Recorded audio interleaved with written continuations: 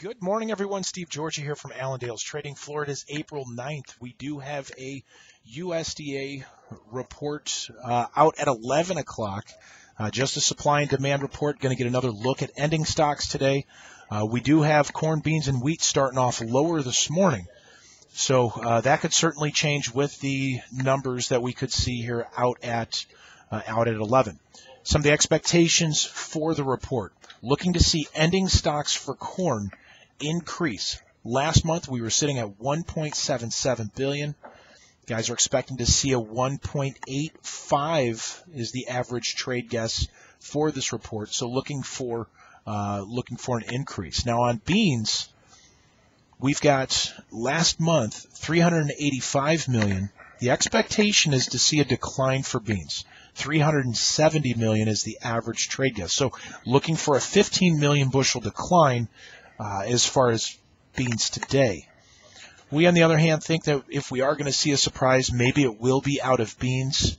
Instead of seeing a decline, we feel that maybe we're going to see some kind of an increase or see that number closer to 390. So keep an eye on that. The trade is looking for a 15 million bushel decline, though. And we'll see what these numbers look like as well. Now, as far as wheat, looking for roughly the same. Not a lot of change out of wheat ending stocks. So not expecting big movement out of wheat. Export sales that were released this morning. Corn for old crop expecting 350 to 450. Got 626. So a little bit better there for corn exports. Beans, on the other hand, looking for a net cancellation of 50 to a sale of 150,000. We got a net cancellation of 176,000.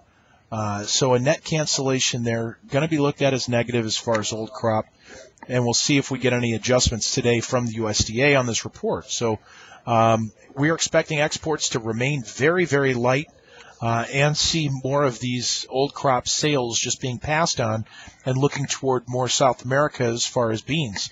And so we'll see what kind of adjustments we get. But more importantly, guys, we'll focus on this report out at 11 o'clock. Looks like we're getting a lot of rain across the Midwest.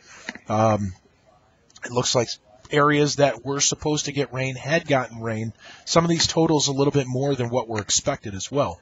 So we'll see if we continue to get these rains over the next few days. And as far as the weather models suggest, it looks like we might. Looking at livestock, cattle up 45 right now.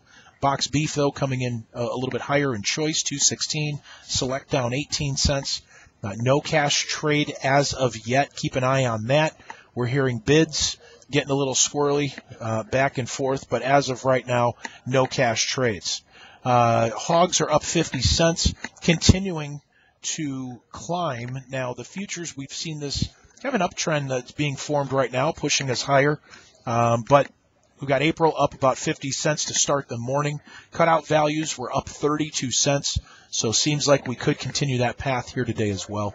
Crude oil, 60 cents higher after a $3 decline yesterday. The dollar is up 48 cents.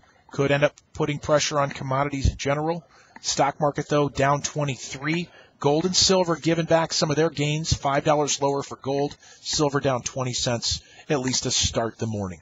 Give us a call if you have questions. You can reach us here, 800-262-7538, or online at allendale-inc.com. Hope you guys have a great day.